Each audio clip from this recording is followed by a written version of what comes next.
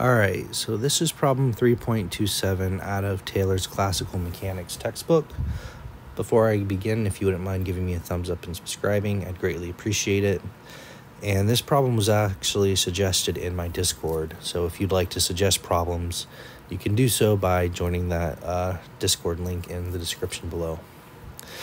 Okay, so 3.27 says consider a planet orbiting the fixed sun. Take the plane of the planet's orbit to be the XY plane with the sun at the origin. Label the planet's position by polar coordinates r and theta. Show that the planet has an angular momentum magnitude of L equals mr squared omega, where omega is phi dot, is the planet's angular velocity about the sun.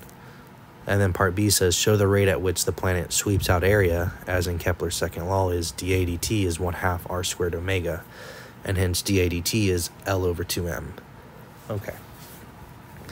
So this is also very helpful if we consider it in the context of section 1.7, which was Newton's laws in polar coordinates. I'm going to kind of go through some of this again, but that's a very good section to read. So this is your y, your x. Let me zoom out.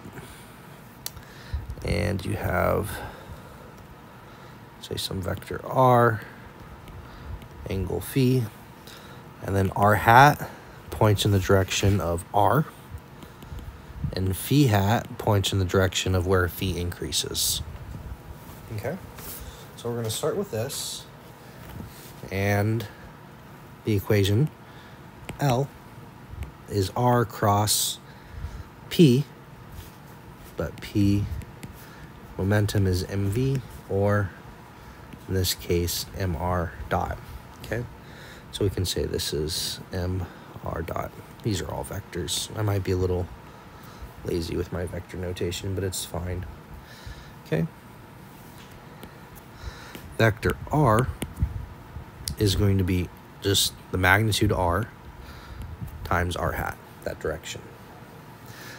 Now, the reason why that's important is if we take the derivative, dr dt, this is a product rule. So derivative of the first is just r dot times the second r hat plus r times r dot hat. Kind of weird notation, but it gets the point across. And now what we want to think about with that same picture there is two vectors. Okay, and we'll say this is r at t1 and this is r at t2. Okay, let's move this out of the way. And t2 is just some time we'll call delta t after t1. Okay, now if we look at this as a triangle, so this is RT2, this is RT1, and we'll call this delta phi.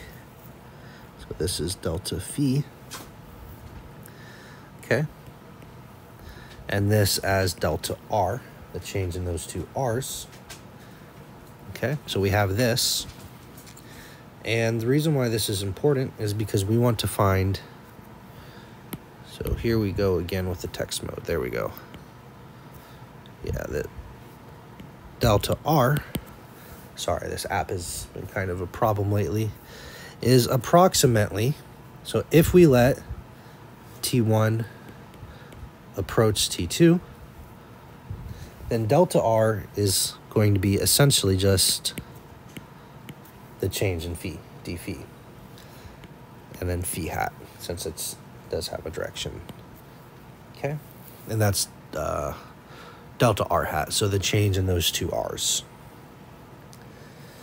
So now if we divide both sides by dt, you can see that r hat, well, d phi by dt, that is just phi dot times phi hat. Okay, and I should mention this is the derivative, r dot hat.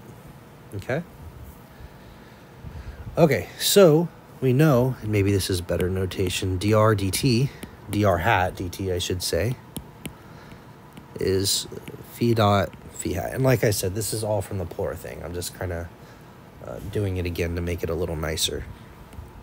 Then r dot, since it is r dot r hat plus r dr dt, okay, well, we can plug this in and we get r dot r hat plus r phi dot phi hat. Okay, well, that's important because, again, angular momentum was r cross mr dot. Okay, so we know what this is. This is r hat, and this is r hat plus phi dot phi hat. So then the angular momentum L, so first off, it's r hat cross basically r hat, but r hat is just going to be 0, and that's because r and r hat point in the same direction as each other, right? That's the definition of a unit vector. So because they're parallel, their cross products are going to be 0. So really your angular momentum is just going to be r times, and then we have mr squared, so that'll be r squared m, and then we have our phi dot, and then the vectors r hat phi hat is what we're crossing here. And again, in the problem, it mentions phi dot is equal to omega, and it's important to know that if you were to do a cross product, so if you were to put your hand, if you were to lay your fingers here, your right fingers, and curl your fingers towards phi hat, you'll see that you have a positive kind of coming at you, coming out of the board, which we'll call Z. So that is Z hat. So then L is mr squared phi dot times Z hat. And if they just want the magnitude, which I believe is what the problem said, it's just mr squared phi dot. Okay, so that's that part. For the next part, we're going to use kind of a similar idea with these triangles, and we're going to let, so you have a planet, it's going to kind of orbit around and do this little thing here from these 2 points, and we'll say this is r, and for a very small, we'll call delta phi, this length is also going to be r, so we're letting delta phi essentially go to 0. Okay, so we essentially are going to have this triangle r delta phi, and you can think of this as the arc length s. Okay, and if you want to find that arc length, it's going to be just r times d phi. Okay, and of course the area of any triangle is 1/2 times the base times the height, and then this of course is the base, and the height is going to be just r. Okay, so then the area is 1/2 times r d phi times r, so A equals 1/2 r squared d phi. Okay, now if we divide both sides, and this is the change in area, by delta t, and we do the limit as delta t goes to 0, kind of being informal, but that's okay, then A dot is just 1/2 r squared omega.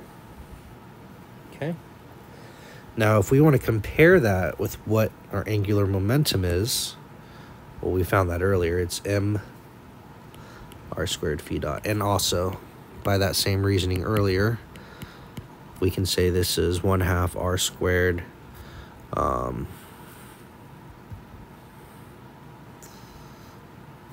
I'm sorry, we said that omega is equal to phi dot. So this is mr squared. I didn't do it here. Yeah, I think they wanted that because they tell us omega is phi dot. So probably. Okay, so never mind. This is completely fine. And I'll just rewrite this as mr squared omega. Okay. So looking at this, we can see if the angular momentum is twice a. So we can see it's twice a. And it also has an extra mass because the a derivative doesn't have mass in the equation. So if I can just get text mode off here, we'll see if that decides to work. There we go, I guess. So 2, it looks nicer to say 2m a dot.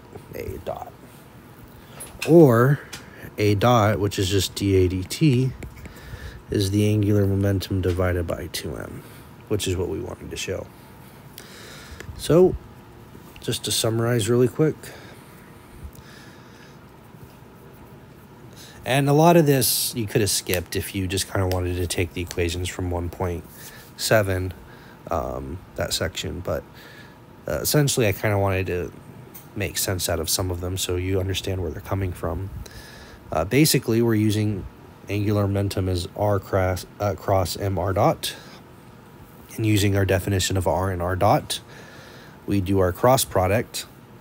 And because r and r hat are in the same direction, their cross product is going to be 0. So that simplifies it a little bit. That's important to know. And know that r hat cross phi hat, if you do your right-hand rule, looking at this first picture here, you can see that your thumb will be pointing out of the screen. So that'll be positive z hat. I guess it doesn't matter because they wanted the magnitude, but yeah, there's that. And then for Kepler's second law, the way that you prove this is you look as the planet goes from 2 separate points, and you're letting that time difference be very, very small.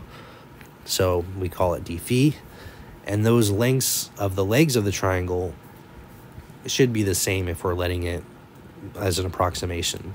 So we call it r, and then we find the area of that triangle like we would with any triangle, and we use arc length to find the base.